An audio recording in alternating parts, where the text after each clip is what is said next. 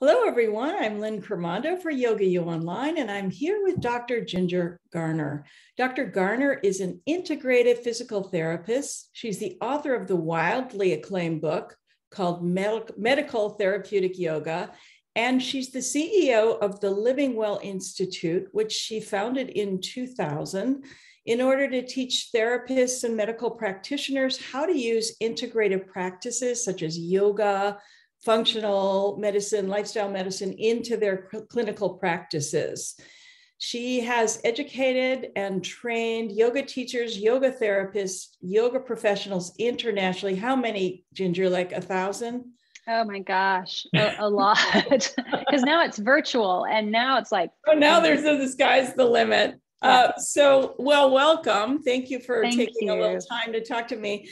One of your specialties is pelvic health. And I'm going to tap into that in a minute because you've been doing some really fascinating work with women and trauma and pelvic health. But the way I want to preface this is that the last few years have been really hard on women. There was already pay, opportunity, equity issues between the genders. Women were already holding up jobs, parents, children, multiple things for less pay. But according to a recent report by a nonprofit organization, unwomen.org, the fallout from COVID has been disproportionately hard on women. I know this is one of your kind of passions. Can you talk a little bit about how the past few years have uniquely affected women? Oh my goodness. Just when you finished that last phrase, I got chills because I've been living it, and many of you listening are living that too. I am a mom of three. I have three boys that I'm trying to raise to be sensitive to these issues. I think part of the solution is raising up men to be sensitive of those issues and change it and help us to work and change it. I have two businesses. I have a brick and mortar, and then I have, virtual. I have both things going on in two different businesses. And I'm a woman. And then you're sandwiched between care of the young and care of the old, at the same time. So I have felt that personal weight and heaviness over the last few years. It seems like more than, what are we moving into year 3 now of this? And the things that you mentioned from the UN report, all true. Women shouldering that bigger burden already with lesser pay.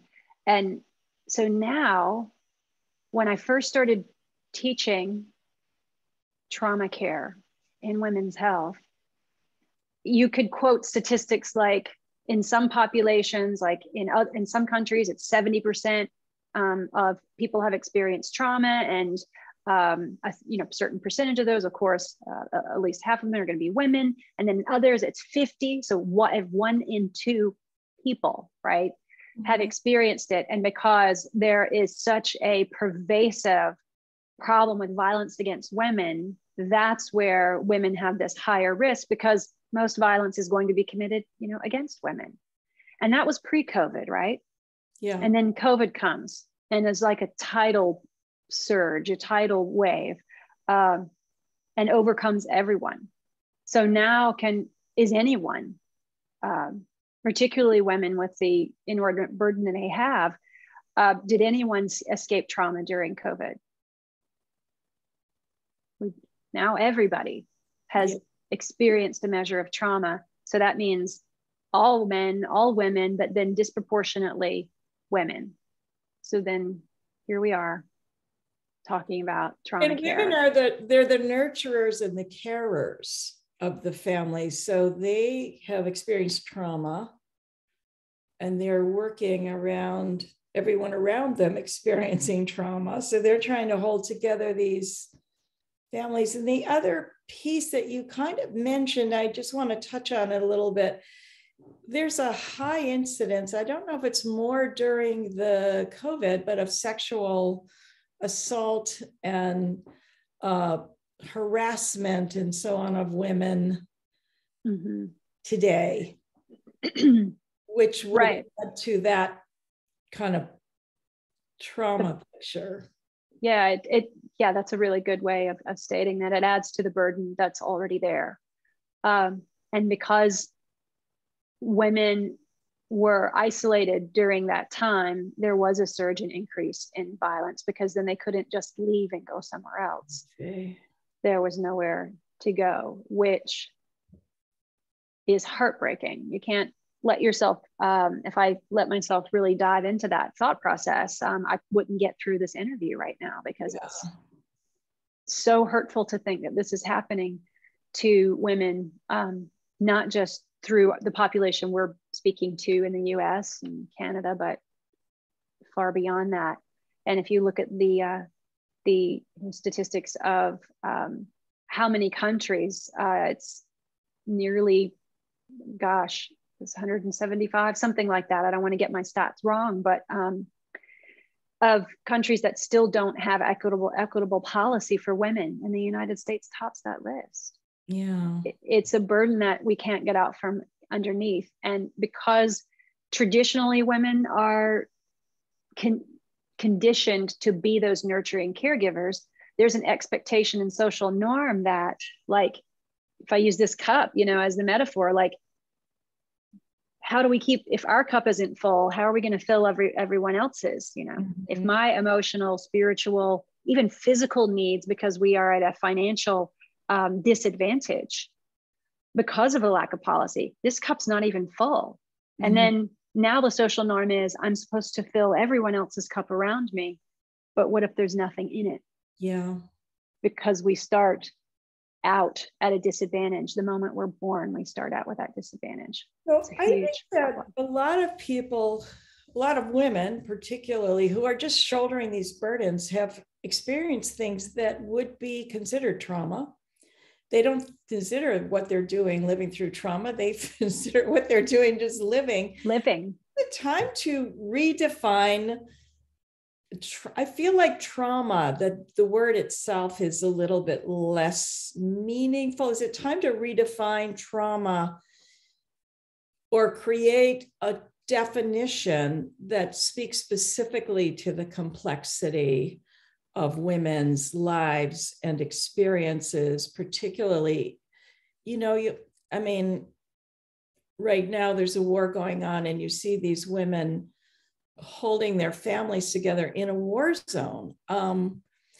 Is there a need for another way to talk about trauma in women? Well, without a doubt, just the description that and the portrait, the accurate portrait that we see stretched far and wide across this tiny planet Earth would beg for a broadened definition of it. So I think that everyone could probably agree, at least half the people that hold up the sky, mm-hmm. could agree, and a lot of other individuals as well. So no genders excluded here. But because women generally suffer at the hands of men, either through emotional violence, psychological violence, and or physical violence, we do need, it's like a giant public, health education campaign to remove that stigma that comes with someone saying they've experienced trauma. Mm-hmm. Because in many ways, it's kind of like the cup, comparison, analogy or metaphor, however you want to look at it. It's kind of like if we look at ourselves as being weaker or just weak because you have a mental health issue resulting from something that was outside of your control. Mm-hmm. And that's what happens. People look at depression or anxiety, PTSD and chronic PTSD. People look at those things as, and we know there's a stigma, but it's even worse on women. Like, well, if you were only stronger, if you'd only bootstrap this thing, if you only did more yoga, if if you only lit a candle more often, if you only got a manicure or did some kind of self-care more often, it's a commoditized, trivialized thing that people have, and we're all, complicit in that, of turning mental health issues that women particularly suffer into something that they can just strong arm and get through.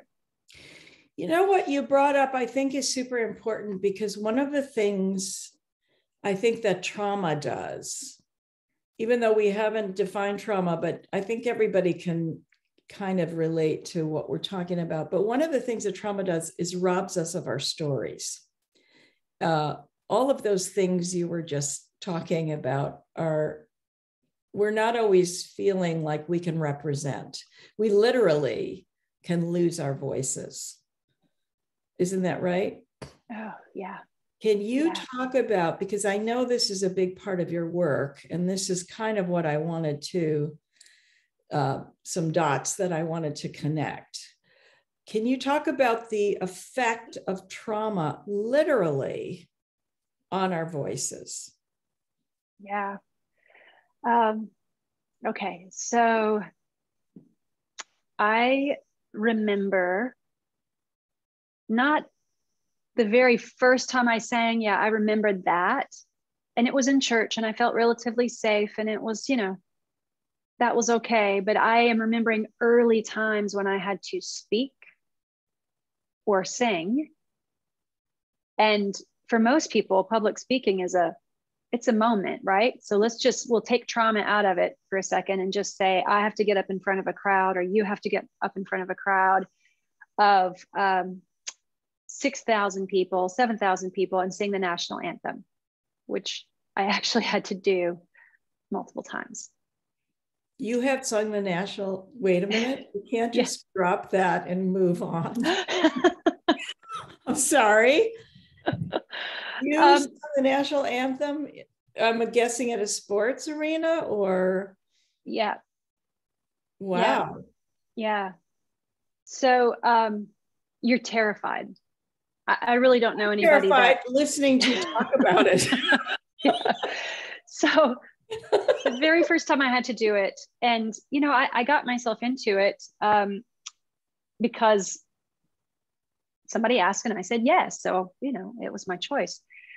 I'm terrified I'm going to forget the words, so I'm like, can I write keywords on my hand, like the national anthem, like the alphabet? I mean, you just do until you're under exactly, until like the squeeze comes. I'm working on hand strength at my desk here, until the squeeze comes, and then you feel the squeeze, and then what happens? So if this is kind of representing my vocal folds up here, the hyoid, the laryngeal area, and the trachea, in the front, when I have that stress, and I remember it, and I've had the same stress multiple times thereafter, everything in your neck kind of compresses like this, right? So these literal, muscles of the SCM, we call them, the sternocleidomastoid, the platysma, the scalenes, the upper trapezius, which has a connection to the vagus even, they all start to tighten. And you've got butterflies. Some people have to run to the bathroom. They might even veer off towards the diarrhea moment, right? Of when they are so impacted by stress.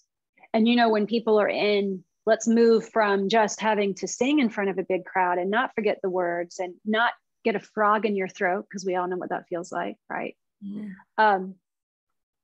But then to the deeper aspects of that, if you have experienced trauma, what happens?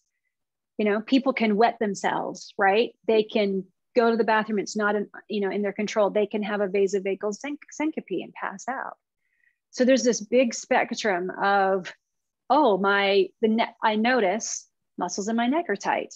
Mm-hmm. That is automatically sending a message of not just a literal sensation that closes down your vocal cords because of the intimate connections of the musculoskeletal and neuromuscular makeup of that area, but it also sends a message of stress to the brain.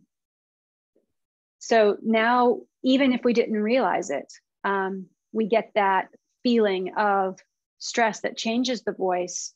It does lock down the voice. The vocal folds are not going to oscillate like this and make beautiful sound. You get altered pressures. So altered intra-abdominal pressure, interthoracic, subglottal pressure. And then things start to go south. And I've been there trying to sing before when I was nervous.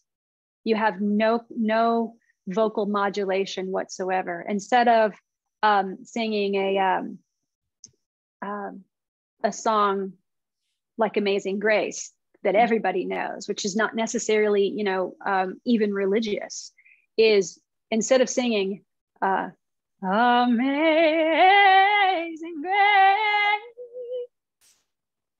I might sing Amazing Grace, because your vocal folds just stop, they stiffen. Yeah.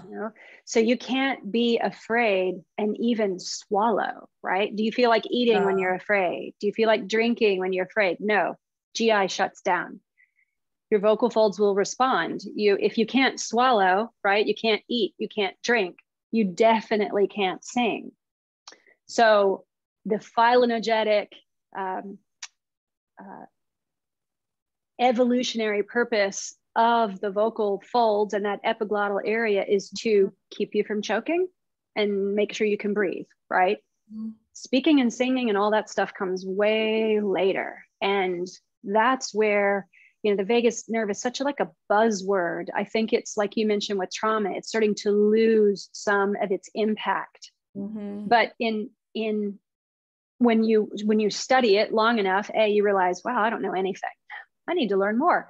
And then you learn that the intimate connection of the vocal folds can control whether or not maybe you even tear when you give birth.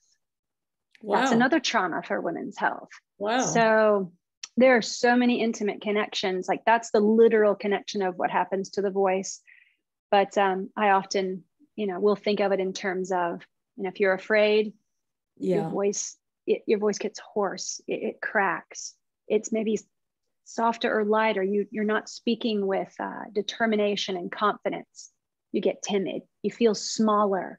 And how many of you, listening have felt that? You feel like you're a smaller version of yourself.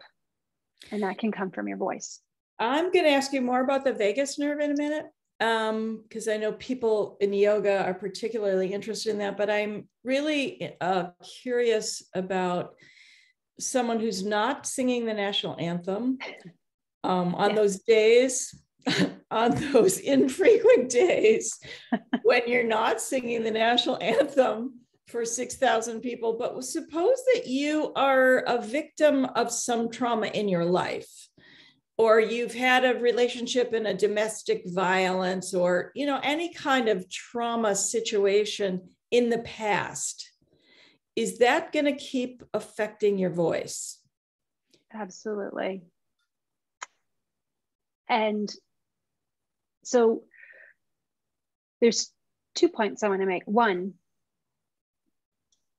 yes, the randomized controlled trial is important, okay? But the N of 1 is important. And the reason I say the N of 1 is it's the person in front of you at that moment and their lived experience and story. And if they've been a victim of domestic violence, I have the utmost compassion for them because I'm a survivor. So I know as the N of 1 what it does to your voice. And you can hear it now, like you try not to get upset about that, but you can hear the difference in my voice when you do. If I were to try and break into song now, I couldn't do it because there's such a heavy grief there that begins to take over and change your voice immediately. It wavers, it cracks, it's not very strong. So for all of you out there who have suffered through the terror of domestic violence, you're not alone. And I'm sorry that you ever had to go through that. But there are things you can do. Mm-hmm. So I'm going to pull you out of this, Ginger, by getting your geeky hat on. That'll do it. That'll do it. I know the strategy. You went over here. So we got to go to vagus nerve. We got to go to the wandering nerve and talk first generally, but then how is it going to play into this picture? This, not just the vocal picture, but the whole role. Yeah. With trauma.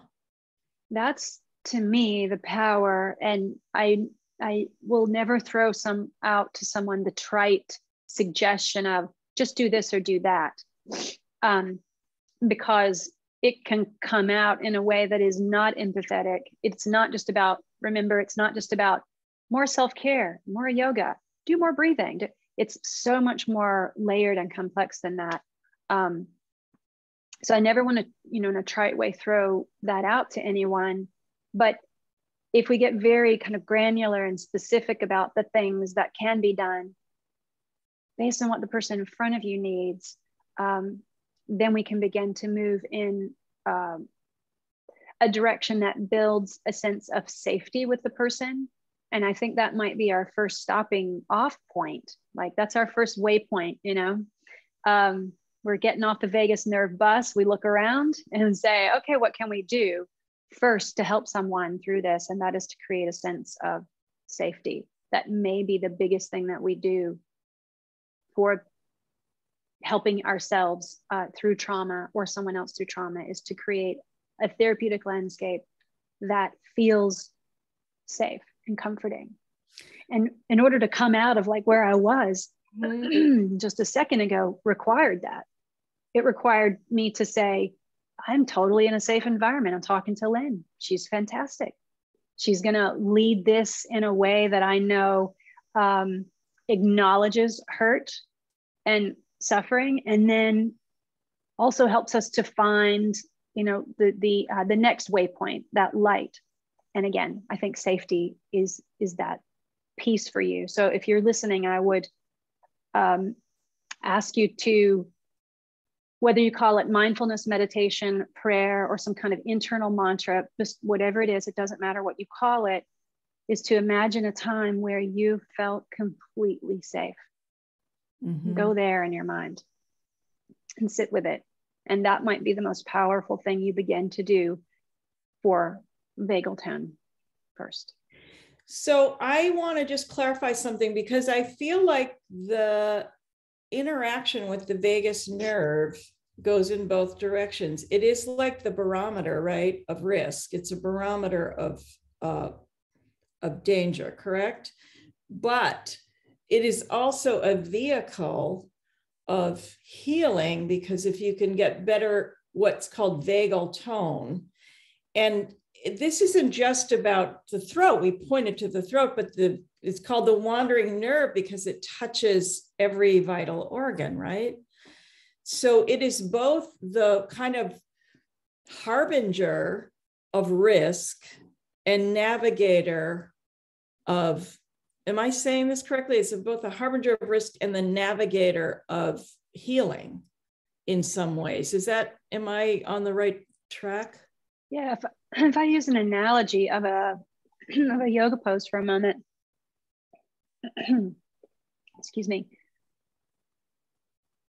I will often use a yoga posture diagnostically. I will have someone move through, a pose, an asana, but I also use it therapeutically. And that's kind of what the vagus nerve does too. I can look at vagal tone and evaluate that in order to determine something. It's a fancy word for detecting risk called neuroception. It may emerge as the most important sense of awareness we have about ourselves. We talk a lot about proprioception and other types, right? But maybe neuroception is the most important. So in terms of the diagnostic quality of what the vagus nerve is, it's almost like it's a little red flag, like, oh, what's going on here? I detect risk. Then we have to ask ourselves, and this is where self-awareness and reflection comes in. Am I accurately detecting whether a situation is threatening or not? And for women, and this is a social norm we must break, we are often taught to accept poor treatment from spouses, partners, other people, and stick with it for the sake of fill in the blank, right? Which then puts us constantly at harm's risk all the time.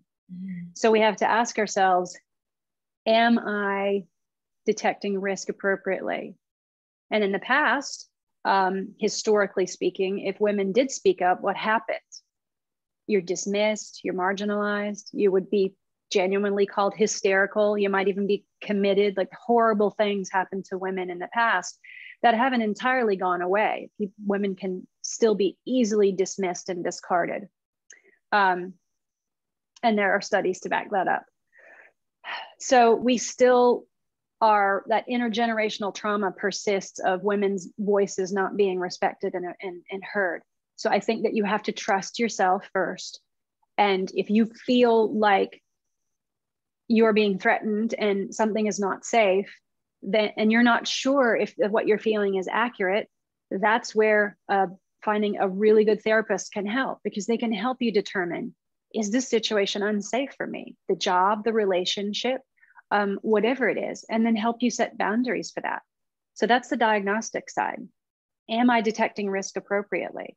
But then some of the very things you do to learn, am I detecting risk appropriately, become your healing pathway. You know, that becomes, just like the pose is diagnostic, the pose is therapeutic. Same thing. Vagus nerve can be diagnostic of what's going on. But then if we use some of these interventions, it becomes your pathway to freedom. That's a really beautiful thought. So you did mention some, ideally we're looking for vagal tone, and vagal tone means we're resilient. Not everything in our lives goes great, but we're handling it better. Is that a good? Yeah, exactly. Because stuff still happens. Yeah. We don't get dragged into the mud. We just put on our galoshes and learn how to slog through it. And you did mention some yoga practices, but I also am sensing what you're saying is that there's a bigger picture. There's a team at work. Then the team is not just yoga. It's other forms of mental health care. Right. I will talk, I could launch right into the sciencey, nerdy, geeky side of this, but I find that if we just speak plainly about it, about the things we've learned in the literature and where we should be moving forward in research, it's much more effective than citing statistics. So yes, yoga can't fix it all. Like, that's kind of the take-home message, unfortunately. If it could, then what a world we would live in. But then we would be looking for the ultimate savior or fix in other things too. Like opioids were billed as a fix, and they're not. Surgery can sometimes be billed, as a fix, right? So the not conventional, but kind of biomedical side of healthcare, which is important, it can absolutely save your life, doesn't get it all right either. So it is part of an integrative approach that, even after doing this for over 2 decades, even after doing yoga for as long as I have, and getting 3 degrees, which are finally paid for, and being a teacher of teachers, a teacher of therapists, I will never feel like I've arrived at being some subject matter expert, because there's always something else to learn. There's always something else to pick up on. So even though I have the yoga teacher, yoga therapist, doctor background, I have a whole team that I work with and refer to. That people are going to need mental health care, and it's going to be specific. So as a therapist, I need to make sure I'm familiar with those approaches of EMDR and CBT and acceptance and commitment therapy, ACT. There's all kinds of approaches that will need to be adjunct to what I'm doing, so that together we can carry women out of trauma that historically they've never gotten help for. That's but so with the amazing. science we have available to us now, I feel like it's a good time to be alive. You know, we have the tools. Well, the great news for us, mere yoga teachers who want to be part of the team and want to be in our lane, and I'm a big believer in all of the wonderful things we can do with yoga, certainly to build vagal tone. You are going to be teaching a 3-part course for us on the topic of beyond trauma-informed yoga, which is going to delve into cutting-edge trauma techniques in working with women's health. So you're going to be breaking a lot of this down in this course, correct? Yeah. In a way that yoga teachers can use it, and people who've suffered with trauma, not just yoga teachers, can use it. Yeah. I started out as a yoga teacher and then an athletic trainer. And then I just can't stop learning. If I had the funds, I'd love to get a doctorate in public health. And so we can all keep going. So I know what you feel like or if you're listening and you're a yoga teacher, I've totally been there. I know what that feels like. 30 years ago, that's what I was doing. And I just made a concerted effort to decide, you know, I want to learn this, I want to learn that. But whatever your path is, you have a place and you have power. And I love the quote, no one else is you, and that's your power.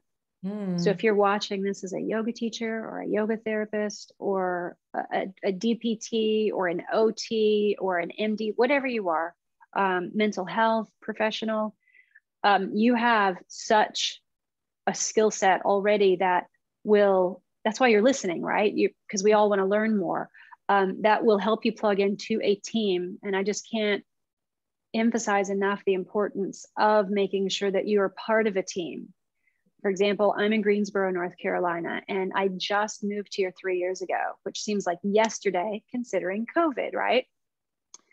The month before I opened my practice, COVID hit the month after, right?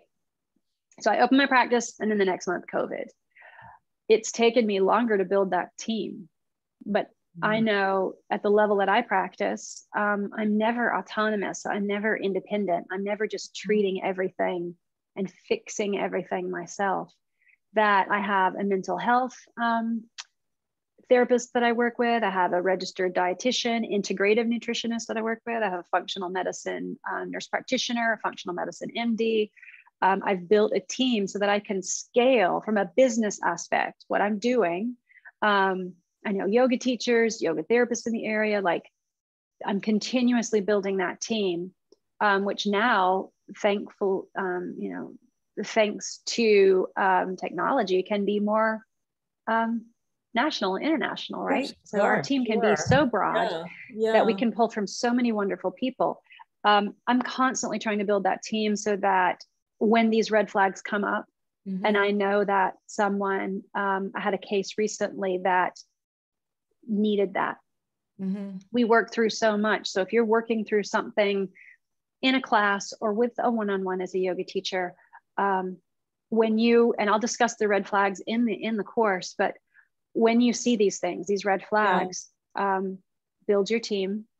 You know when to refer. Right. You know when to refer. Yeah. You scale that's also smart. It's not just ethically correct, but it's a good.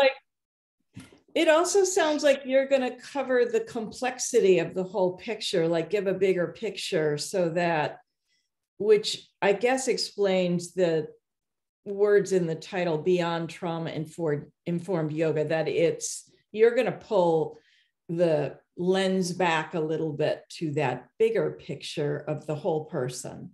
Right. And I hope to do that. Yeah. That's my aspiration. I think that it's probably a little bit over 3 hours in the 3 parts, because I tend to try to fit too much in. I'm trying to fit 10 pounds into a 2-pound sack because I just want to give you as much as possible. I hope that the course is helpful in that way, because there's a lot of talk about trauma-informed, trauma-insensitive. It is the new buzzword, and I believe that it has lost its meaning because of that. There are many ways to be trauma-informed without providing trauma care. They're different. Okay. A class can be trauma informed, but not provide the care, you know. So you're going to break down some definitions around trauma, some definitions around the vagus nerve and vagal tone, and give us the bigger picture of what's going on, because it's a really much more prevalent issue than we might think on the surface, because so many people are putting a good face on things. Oh, goodness, yes. Aren't women also taught from a slightly different angle? What you said is so important. We're also taught to mask. Like, how do you know if someone's even suffering when they come into your class or one-on-one? Exactly. And are they going to trust you enough to share that information? That's a really vulnerable thing for someone to do, is to say, this has happened to me. You know, we should all be so lucky. Yeah, we should all be so lucky to never learn the lesson that you can never tell how someone is feeling by looking at them. But the fact is, we can't. And so I'm really happy that you're doing this course, because I think it'll be a great service to our folks, but also just the yoga world in general. So Ginger, thank you so much for sharing so generously your story and your history and your great depth of knowledge. And we'll be looking forward to your course. Thank you, Lynn. Thanks for having me. It was lovely to talk about it. Always a pleasure. Yeah. So we'll see you next time, and I'll see you at your course. Okay. All right. Bye, everybody.